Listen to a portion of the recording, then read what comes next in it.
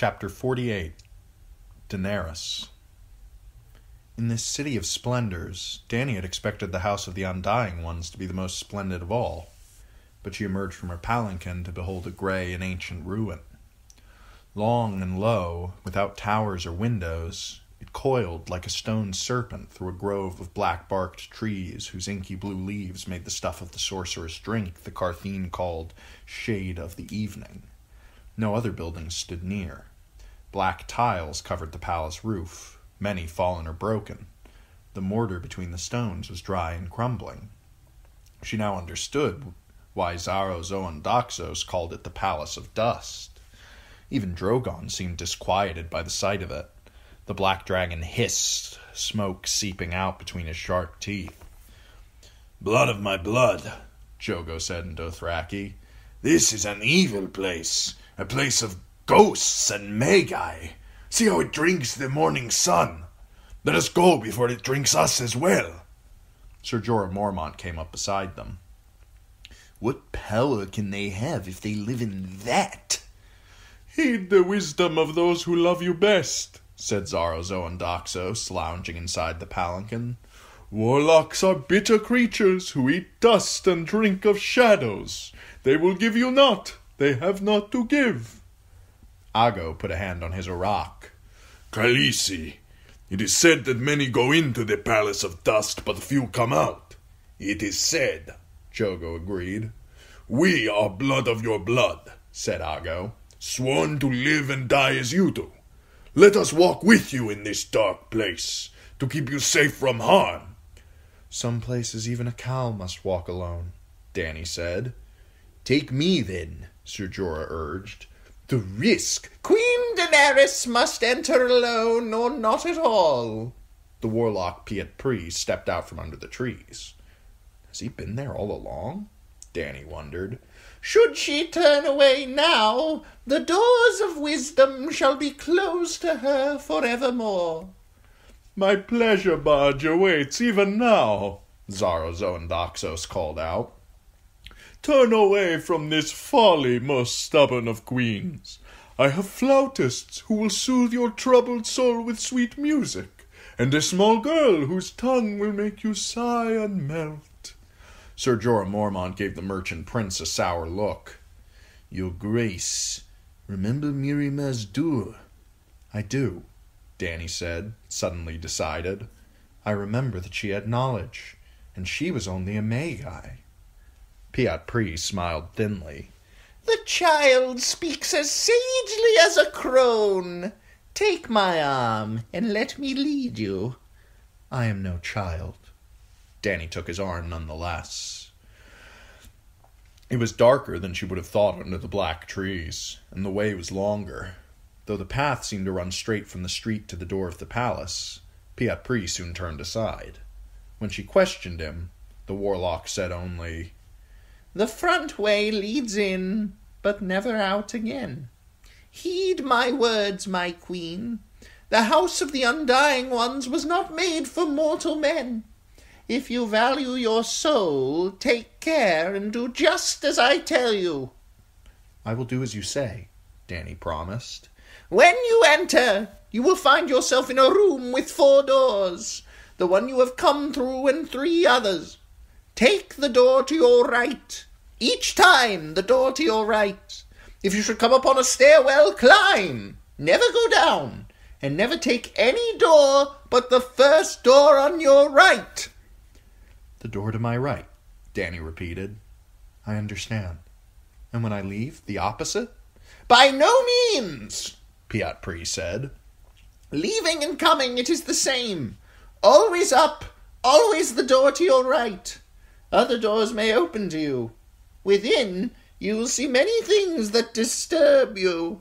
Visions of loveliness and visions of horror, wonders and terrors, sights and sounds of days gone by and days to come and days that never were.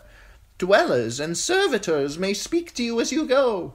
Answer or ignore them as you choose. But enter no room until you reach the audience chamber." "I understand." "When you come to the chamber of the Undying, be patient. Our little lives are no more than a flicker of a moth's wing to them. Listen well, and write each word upon your heart." When they reached the door, a tall oval mouth, set in a wall fashioned in the likeness of a human face. The smallest dwarf Dany had ever seen was waiting on the threshold. He stood no higher than her knee, his face pinched and pointed, snoutish, but he was dressed in delicate livery of purple and blue, and his tiny pink hands held the silver tray. Upon it rested a slender crystal glass filled with a thick blue liquid. Shade of the evening, the wine of warlocks. "Take and drink," urged Piet-Pri. "Will it turn my lips blue?"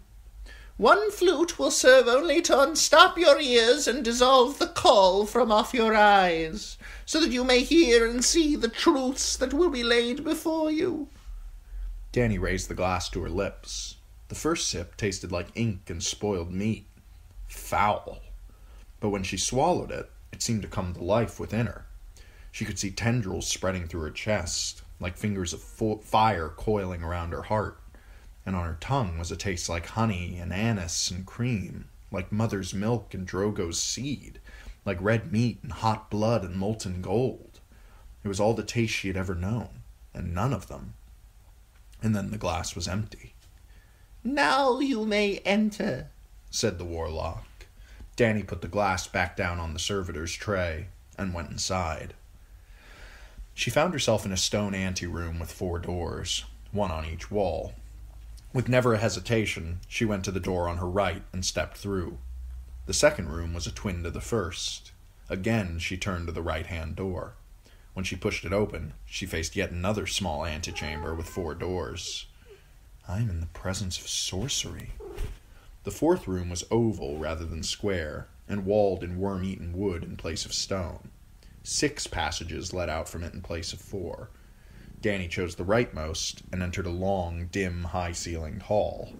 Along the right hand was a row of torches burning with a smoky orange light, but the only doors were to her left. Drogon unfolded wide black wings and beat the stale air. He flew 20 feet before thudding to an undignified crash. Dany strode after him. The mold-eaten carpet under her feet had once been gorgeously colored, and whorls of gold could still be seen in the fabric, glinting broken amidst the faded gray and mottled green. What remained served to muffle her footfalls, but that was not all to the good. Dany could hear sounds within the walls, a faint scurrying and scrabbling that made her think of rats. Drogon heard them too. His head moved as he followed the sounds, and when they stopped, he gave an angry scream. Other sounds, even more disturbing, came through some of the closed doors. One shook and thumped, as if someone were trying to break through. From another came a dissonant piping that made the dragon lash his tail wildly from side to side. Dany hurried quickly past. Not all the doors were closed. I will not look, Dany told herself, but the temptation was too strong. In one room, a beautiful woman sprawled naked on the floor while 4 little men crawled over her. They had radish-pointed faces and tiny pink hands, like the servitor who had brought her the glass of shade. One was pumping between her thighs. Another savaged her breasts, worrying at the nipples with his wet, red mouth, tearing and chewing. Farther on, she came upon a feast of corpses. Savagely slaughtered, the feasters lay strewn across overturned chairs and hacked trestle tables, asprawl in pools of congealing blood. Some had lost limbs, even heads. Severed hands clutched bloody cups, wooden spoons, roast fowl, heels of bread. In a throne above them sat a dead man with the head of a wolf. He wore an iron crown and held a leg of lamb in one hand, as a king might hold a scepter, and his eyes followed Dany with mute appeal. She fled from him, but only as far as the next open door.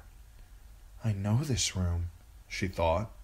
She remembered those great wooden beams and the carved animal faces that adorned them, and there, outside the window, a lemon tree. The sight of it made her heart ache with longing.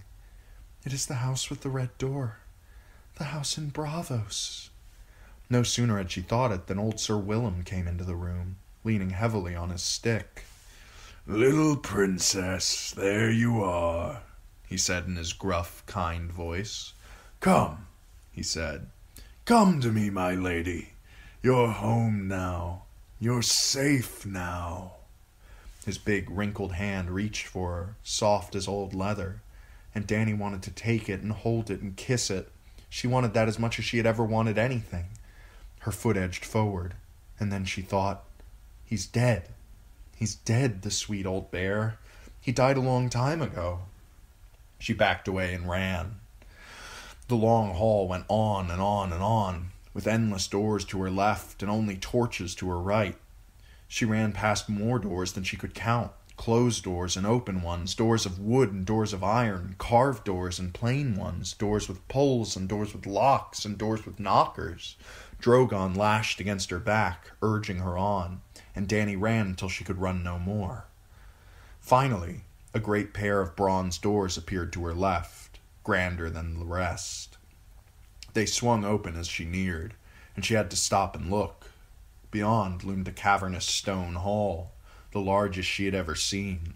The skulls of dead dragons looked down from its walls. Upon a towering barbed throne sat an old man in rich robes, an old man with dark eyes and long silver-gray hair. "Let him be king over charred bones and cooked meat," he said to a man below him. "Let him be the king of ashes!" Drogon shrieked, his claws digging through silk and skin, but the king on his throne never heard, and Dany moved on. Viserys, was her first thought the next time she paused, but a second glance told her otherwise. The man had her brother's hair, but he was taller, and his eyes were dark indigo rather than lilac. "Aegon," he said to a woman nursing a newborn babe in a great wooden bed. "What better name for a king?" "Will you make a song for him?" the woman asked. "He has a song," the man replied. "He is the prince that was promised, and his is the song of ice and fire." He looked up when he said it, and his eyes met Dany's, and it seemed as if he saw her there, standing behind the door. "There must be one more," he said, though whether he was speaking to her or the woman in the bed she could not say. "The dragon has 3 heads." He went to the window seat, picked up a harp, and ran his fingers lightly over its silvery strings. Sweet sadness filled the room as man and wife and babe faded like the morning mist, only the music lingering behind to speed her on her way. It seemed as though she walked for another hour before the long hall finally ended in a steep stone stair descending into darkness. Every door, open or closed, had been to her left. Dany looked back behind her. The torches were going out, she realized with a start of fear. Perhaps 20 still burned, 30 at most. One more guttered out even as she watched, and the darkness came a little further down the hall, creeping towards her. And as she listened, it seemed as if she heard something else coming, shuffling and dragging itself slowly along the faded carpet. Terror filled her. She could not go back, and she was afraid to stay here. But how could she go on? There was no door on her right, and the steps went down, not up. Yet another torch went out as she stood pondering, and the sounds grew faintly louder. Drogon's long neck snaked out, and he opened his mouth to scream, steam rising from between his teeth. He hears it too. Dany turned to the blank wall once more, but there was nothing. Could there be a secret door? A door I cannot see? Another torch went out. Another. "The first door on the right," he said. "Always the first door on the right. The first door on the right." It came to her suddenly. "Is the last door on the left?" She flung herself through. Beyond was another small room with 4 doors. To the right she went, and to the right, and to the right, and to the right, and to the right, and to the right, and to the right, until she was dizzy and out of breath once more.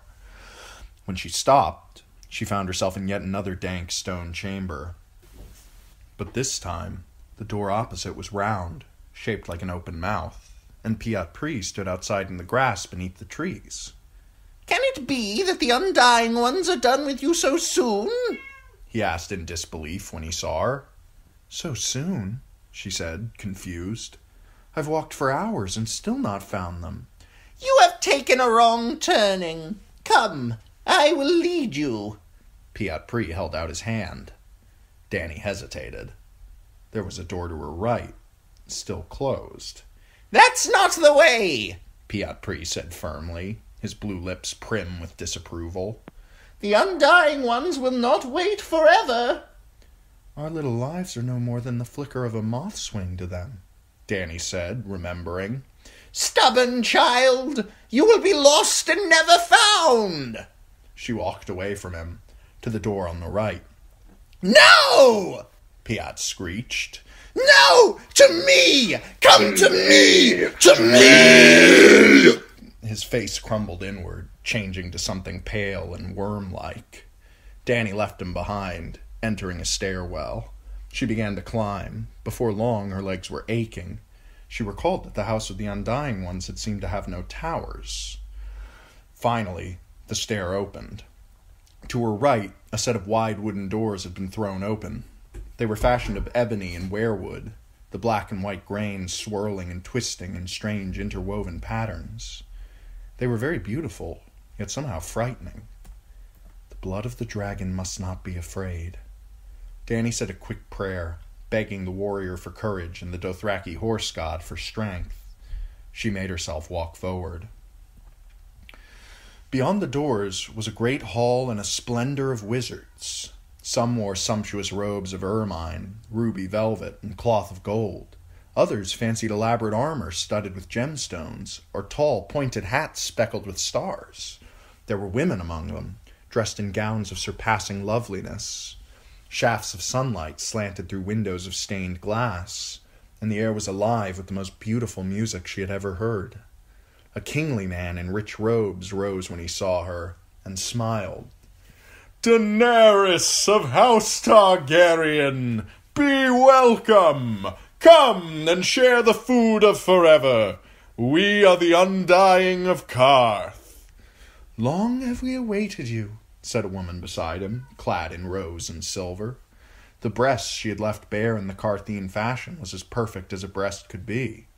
We knew you were to come to us, the Wizard King said. 1,000 years ago we knew, and have been waiting all this time. We sent the comet to show you the way. We have knowledge to share with you, said a warrior in shining emerald armor, and magic weapons to arm you with. You have passed every trial.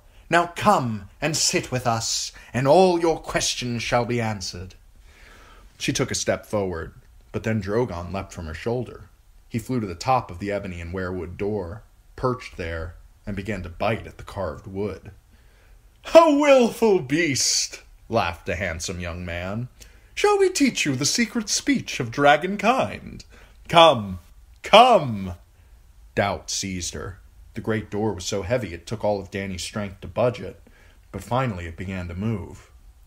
Behind was another door, hidden. It was old gray wood, splintery and plain, but it stood to the right of the door through which she'd entered. The wizards were beckoning her with voices sweeter than song. She ran from them, Drogon flying back down to her. Through the narrow door she passed, into a chamber awash in gloom. A long stone table filled this room. Above it floated a human heart, swollen and blue with corruption, yet still alive. It beat, a deep, ponderous throb of a sound, and each pulse sent out a wash of indigo light. The figures around the table were no more than blue shadows. As Dany walked to the empty chair at the foot of the table, they did not stir, nor speak, nor turn to face her. There was no sound but the slow, deep beat of the rotting heart. Mother of dragons, came a voice, part whisper and part moan. Dragons, dragons, dragons. Other voices echoed in the gloom. Some were male and some female. One spoke with the timbre of a child. The floating heart pulsed from dimness to darkness. It was hard to summon the will to speak, to recall the words she had practiced so assiduously. I am Daenerys Stormborn of House Targaryen, Queen of the 7 Kingdoms of Westeros. Do they hear me? Why don't they move? She sat, folding her hands in her lap.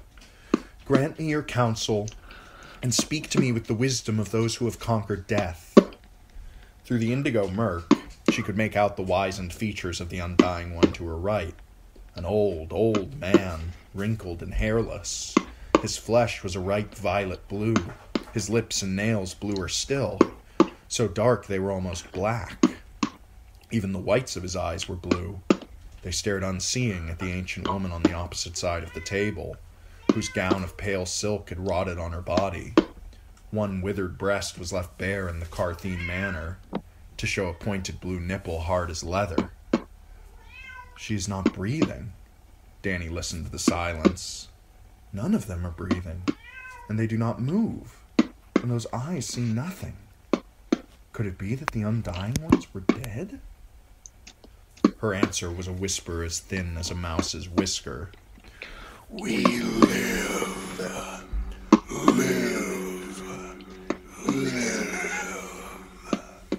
It sounded. Myriad other voices whispered echoes. And no.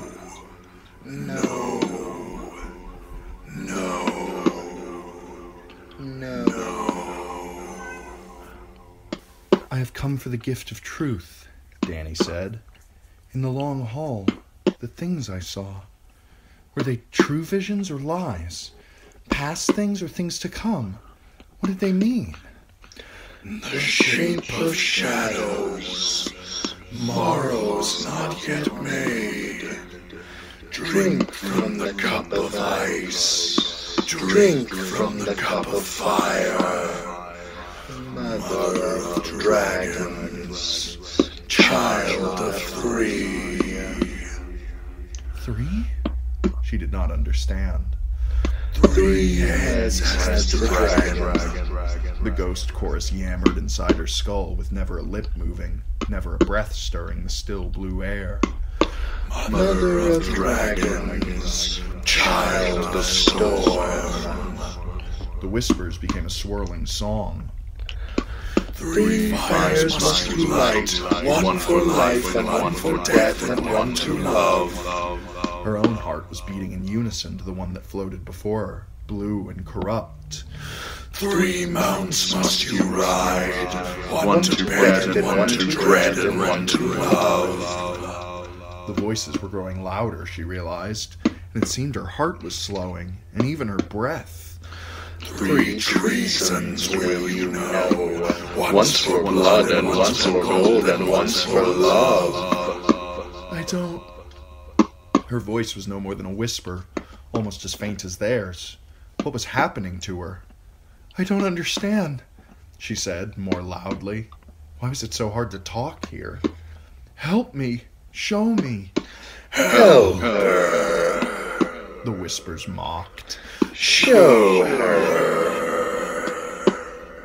Then phantoms shivered through the murk, images in indigo. Viserys screamed as the molten gold ran down his cheeks and filled his mouth. A tall lord with copper skin and silver gold hair stood beneath the banner of a fiery stallion, a burning city behind him. Rubies flew like drops of blood from the chest of a dying prince, and he sank to his knees in the water, and with his last breath murmured a woman's name. Mother of dragons, daughter of death. Glowing like sunset, a red sword was raised in the hand of a blue-eyed king who cast no shadow. A cloth dragon swayed on poles amidst a cheering crowd. From a smoking tower, a great stone beast took wing, breathing shadow fire. Mother of dragons, slayer of lies. Her silver was trotting through the grass to a darkling stream beneath a sea of stars. A corpse stood at the prow of a ship, eyes bright in his dead face, gray lips smiling sadly. A blue flower grew from a chink in a wall of ice and filled the air with sweetness. Mother of dragons, bride of fire. Faster and faster the visions came, one after the other, until it seemed as if the very air had come alive. Shadows whirled and danced inside a tent, boneless and terrible. A little girl ran barefoot toward a big house with a red door. Miri Mazdur shrieked in the flames, a dragon bursting from her brow. Behind a silver horse, the bloody corpse of a naked man bounced and dragged. A white lion ran through grass taller than a man. Beneath the mother of mountains, a line of naked crones crept from a great lake and knelt shivering before her, their gray heads bowed. 10,000 slaves lifted blood-stained hands as she raced by on her silver, riding like the wind.